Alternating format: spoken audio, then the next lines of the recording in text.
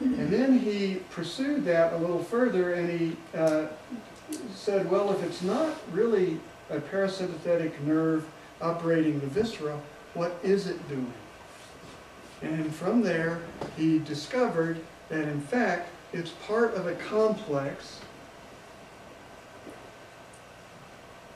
that is doing a very clearly definable task in a very clearly definable way. And so polyvagal theory, for me, opens the door to a new view of the autonomic nervous system, in which it is no longer dualistic as a seesaw and reciprocal, but rather triune. That there are three parts of the autonomic, not just two. And that third part, previously not articulated, deserves our very close attention for the reasons that we'll discover. Now, with the discovery of a third branch,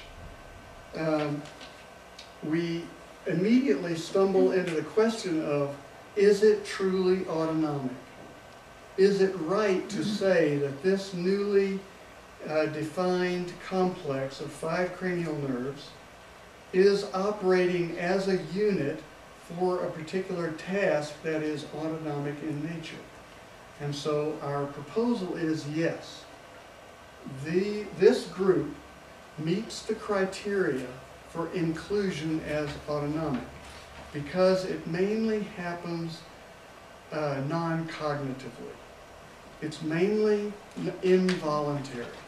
If we have certain stimuli, these phenomena will naturally arise, whether no matter our training, no matter our age, our culture, our religion, our gender, it doesn't matter. It's built in, hardwired in the system, and it has specific survival value.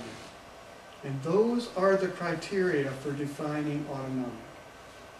Is it mainly non-cognitive? Not entirely, but is it mainly non-cognitive? And does it help the system keep running in the background for survival? And the answer is definitely yes. So Porges took his idea and he pursued it, and he did studies. His first population, which we see in this slide, was an autism study, which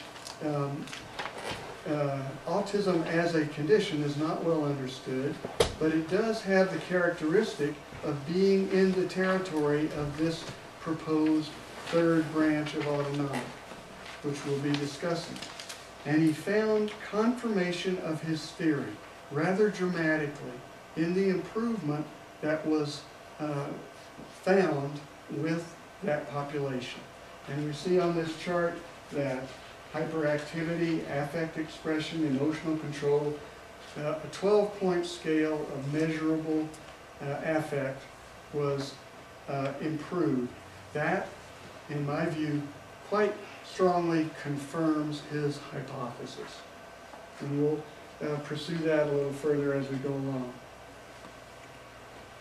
So Porges was developing the notion that the autonomic nervous system could be viewed through the lens of phylogeny. And I appreciate that's a term that you may not be familiar with. Phylogeny refers to the appearance of attributes through a succession of life forms, from rather simple to rather complex. So for example, all creatures have some way of handling oxygen, and as they become more complex, we find things like lungs. All creatures have some form of digestion, ingesting food and expelling waste. And so as life forms become more sophisticated through the course of evolution, the phylogeny is a study of the progression of these attributes.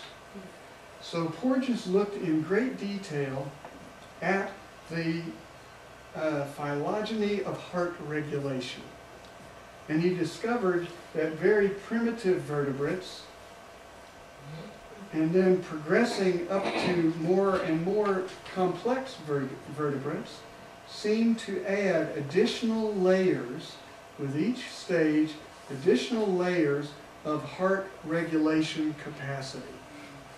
So the very earliest creatures have a tissue called chromatin tissue, which we see defined here on the slide. And that has the effect of releasing noradrenaline amines directly into the blood in the heart, which makes the heart go up. It makes it active. So we have a plus sign in the column for chromatin tissue, and we see that it persists through all subsequent life forms. And we have at the beginning of a theme that new attributes are added on top of old ones. The old ones are not removed, the new ones modify the older ones incrementally. And so then we could see that in a somewhat later group of vertebrates, there is an additional feature, an autonomic nerve regulation of this essential function, heart regulation. You don't get any more essential than that. And this is called the DMX, or the dorsal motor nucleus of cranial nerve 10, the vagus nerve. And we find that in very primitive creatures, this first appears and then it persists all the way into mammals, including ourselves. And that's our vagus nerve. It's one branch of it, not that fourth branch that's non-conforming. It's the rest of it. And this is what it's doing. It has a negative effect, sedating. All nerves generally operate in either excitatory or inhibitory. You know, either one pill makes you larger, one pill makes you small. It creates a range of motion of excitation or inhibition. And the effect is we gradually have an upper limit if I get very excited and a lower limit if I'm sleeping in my bed. So a range of motion starts to appear with a plus, very simple, just in the tissue, and a minus. And then we find a little bit later in the bony fish, something else is added, the so-called sympathetic nervous system, and we find that again, it is a plus. It is further excitatory. So now we have the first up and then a down that created a range of motion. Now we have another up that takes us higher. And in that we increase our survival capacity because we're more adaptable to a wider range of situations. And then we see a little further, you skip one step with the amphibians, but as we get into reptiles and then mammals, the adrenal glands producing catecholamines appear.